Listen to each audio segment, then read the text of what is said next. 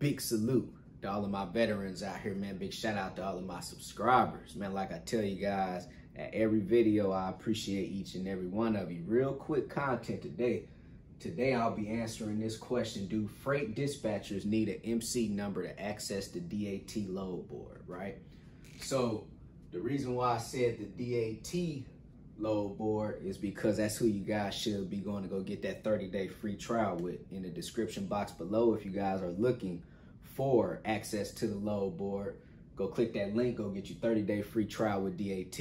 Now the question is, do freight dispatchers need an actual motor carrier number and authority to get access to the load board? So for me to keep it simple with you guys, hey, let me tell you guys real quick before I roll off into this content. Man, I love training, I love mentoring, I love teaching. You know, it's just something about me, man. It's something about me taking this right here and writing. You know, it ain't nothing like the power of a pen, a marker, or whatever. It's nothing like the power of the written language, you know, too. And when you're able to teach other people things, that's when you're going to get smarter, too, you know. So if you're able to teach something, it's only going to help you out. I remember this general telling me that one time we was in ODP when I was an officer in the military, officer development profession or something. I don't know if that's what it's called, but anyway, all of the officers got together, and then usually of the time they'll have like some high ranking type general or somebody come and speak to us. And I remember this general came and basically told us during his speech, he said, when you want to learn something, you might only need to know it a little bit, but if you could teach it, then that's when you're going to really learn a lot. See, I already know this because I've already been through a lot in this trucking industry. So everything that I'm teaching to you guys is a lot coming from my failures. But when I'm able to take this marker and get up here on this whiteboard, I feel like now I'm even learning myself, because now I'm learning how to speak. You know, I'm learning how to teach. I'm learning how to do everything that I've always wanted to do in this world, you know, and I'm able to do that right now and get paid while I'm doing it, you know. So, man, I'm about to get off on the rant real quick. I just had to put that out there to you guys. Let's roll off into this content. Do freight dispatchers need an MC number for the DAT load board? So the answer is no. So I'll tell you guys, if you try to go on a DAT website, they're going to ask you for an MC number or a USDOT number. So most freight dispatchers don't have a MC number or DOT number because it's not required to have a DOT number or MC number to be a freight dispatcher, right? So you guys can't get access to that load board on the website. You have to contact them directly. Just go to their website, DAT.com, go to customer service, contact us, whatever you have to do, call them up.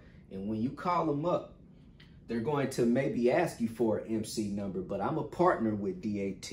So big salute to DAT, we do business together. Let them know. Brandon, Manny, the mentor. Let them know Brandon Manny, the mentor, sent you. I just had to write it up there. It's something about me just writing stuff so people could physically see it, you know? Anyway, tell them I sent you. And then they're going to give you access to that load board. And once you get access to that load board, you better start executing. That's what it's about out here. Just don't go call them up and gain access to the load board and never use it.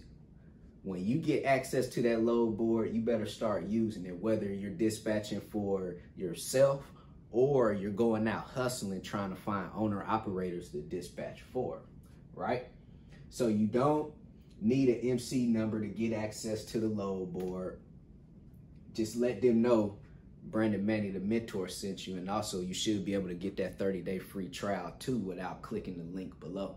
So, man, real quick video out here. If anyone have any questions, as you guys see right here, send me a text message. 317-953-8943.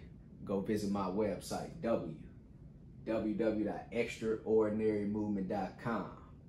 Go get you 30-day free trial with DAT. Go sign up with TAFS, Transcend Financial Services. If you guys are looking for a factoring service out here. Also, if you guys are freight brokers looking for a factoring service, go sign up with Axel Payments. And let me leave you guys with one thing before I forget. Another way that you guys can acquire access to the load board, and this is for you dispatchers. Right when you acquire that first owner operator that you're dispatching for, you shouldn't be dispatching for any owner operators if they don't have an MC number anyway. So if you're a dispatcher, you're only going to dispatch for owner operators who have their own authority. You might get away with some owner operators that just have their US DOT number, but they can't go interstate. They only could stay intrastate. So 9 times out of 10, when you're dispatching for someone, you're going to be dispatching for an owner operator that has his own MC number. So another way is basically to use the owner ops MC number.